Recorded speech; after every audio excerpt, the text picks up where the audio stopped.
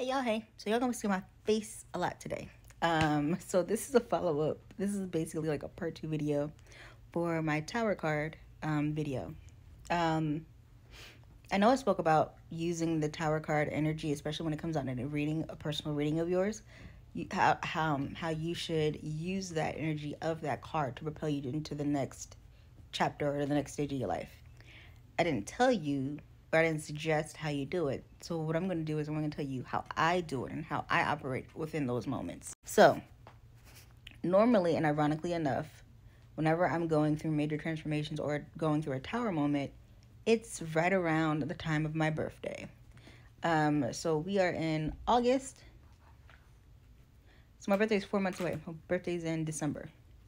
And so like, I don't know why, but for some reason they always be like, hey, major transformation right around the time of your birthday.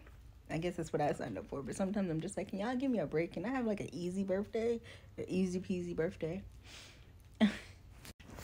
So what happens when I notice, or for me personally, what happens when I notice that I'm in these tower moments is I find myself getting depressed. And so when that happens, sometimes I'm not even gonna lie, I'm gonna be vulnerable with y'all. Sometimes I wallow in it for a while and then I'm like, all right, enough is enough. And then it's like, it's time to get my shit together. And what I start doing is I start going back to my basics. Now, thank God, and thank Goddess for my mentor, Miss Kim. I'm gonna tag her in the video. Actually, Kim Warner's Human Services, and tag her in the video. Thank God for her because she taught me what what my foundation and basics of spirituality should be. And that's meditation, prayer, and journaling. And you could add sometimes fasting in it. It depends on what your spirit team tells you. Because in the season of the tower moment, you are literally, like for me, I'm being told that you're in this moment because one, you have old perspectives that are no longer serving you, old beliefs, old thought patterns, old feelings that, yeah, you've been purging them and you've been releasing them, but now we need you to like finally cut the cord so we can project you into where you need to be or where you're going next. So what happens is when I'm in those moments, when I find myself being in like the deepest depths of depression, my spirit, my higher self will only, or the God in me, and the goddess in me will only allow me to sit and wallow in it, but for so long. When it's just like, all right, we done. Yeah, that's it. It's like, yeah, we're done, and we're done. And so then I start praying, I start meditating more, I start journaling or getting the urge to do those things.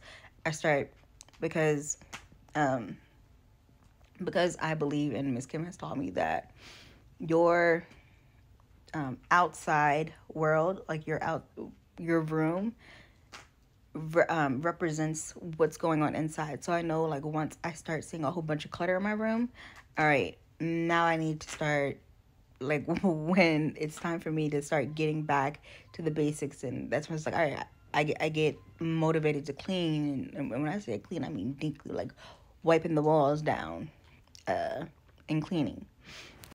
Another tool that helps me when I'm going through these tower moments is music.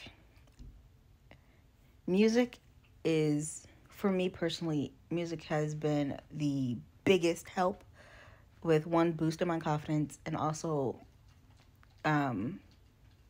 me speaking to my spirit guides or my spirit team speaking to me. So in this time, I'm playing gospel music or any music that basically uplifts me. One of my favorite songs to play on repeat is one of my two favorite songs I'll give you is Order My Steps. It's a gospel song, and there's a leak in this whole building.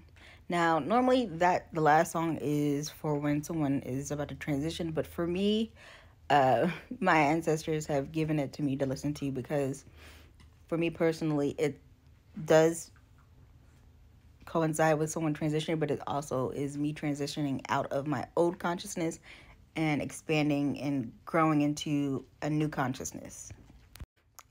And the most important thing that helps me is having a gratitude mindset and attitude. So when I'm depressed, I fight that with my spiritual foundation, but also a gratitude mindset, because you can't be depressed and you can't be depressed and grateful. So like this morning, I did a little quick spiritual shower, and while I was listening to the meditation, while I was meditating in the shower, I was coming back to saying, I'm great. I know I don't have the tools. I know I don't have the tools that I think I need now, but I'm grateful for the tools that I have now, which will get me to the place that I need to be. And that's how I personally use that energy, use the tarot card energy to help project me forward. I hope it helps. See ya.